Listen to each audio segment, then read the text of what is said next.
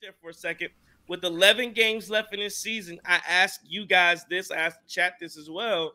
Are the Milwaukee Bucks, are they ready for the postseason right now? 11 games left. Do they still need any fine tuning? Are there still things that, what are these last 11 games going to show you about this basketball team? What do you need to see from the Bucks? And or do you feel like they're ready right now? Are they ready to go, or there's still some fine tuning needs to happen for the Bucks to be ready? I think you could see Khris maybe gel a little bit more with Giannis and Dame getting back into that groove. Honestly, the big thing I want to see now is what are you going to do with Derry Bird, right? Like, what are you going to do with Derry Bird? I think he's going to be a very valuable piece off the bench, and so 100% figuring out his role, figuring out his consistency in the rotation. What role is he going to play? We talked about this, and we've said this before. Guys off the bench have to be able to contribute, right? And if you're and it's Derry Bird, AJ. Andre Jackson Jr. or MarJon, right? Derry Bird by far, I think, is your front runner to really help you out of that group. So I'd like to see that. And again, yeah, the consistency, right? And I think we certainly are getting there. I'm feeling more and more comfortable. I'm not quite ready to put my 401k on the Bucks making it to the finals at this point, but we're getting ready. I think we're getting there. I think what we're seeing is positive, and overall, I think the average Bucks fan is probably feeling very confident about this team right now.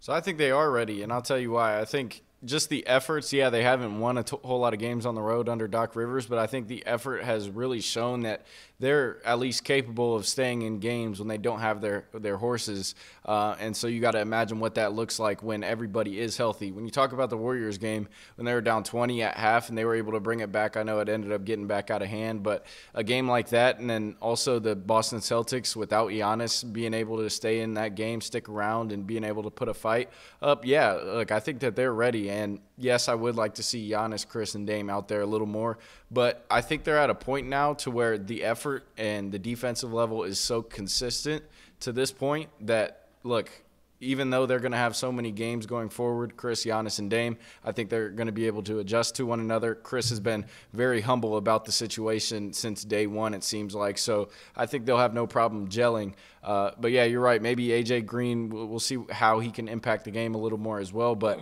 yeah, I'm excited. I do think that this team is ready right now. Yeah, and I think the question when we talk about A.J. Green, this is a good point you brought up, JT. The question when we talk about A.J. Green is, yeah, he's clearly front runner between MarJon and Ajax don't have a chance of playing. The question is, how much time is he going to get? How much time can he impede from Pat Connaughton and Jae Crowder at this level guard now. Group, right, of Pat Connaughton, Jae Crowder, Malik Beasley. Those are the guys he's really competing for minutes and time with. I'm hoping, obviously, that he's going to have that time over. Like, I don't think Gallinari should be in the equation at all. But yeah, that's going to be the question: is where does he fall? Of course, tonight AJ Green was out with they called it an illness, so he didn't play. But again, I was all set for like this epic battle between the Bucks and the Thunder, and the Bucks absolutely dominated. So it was very good to see. Let's go to the Twitter.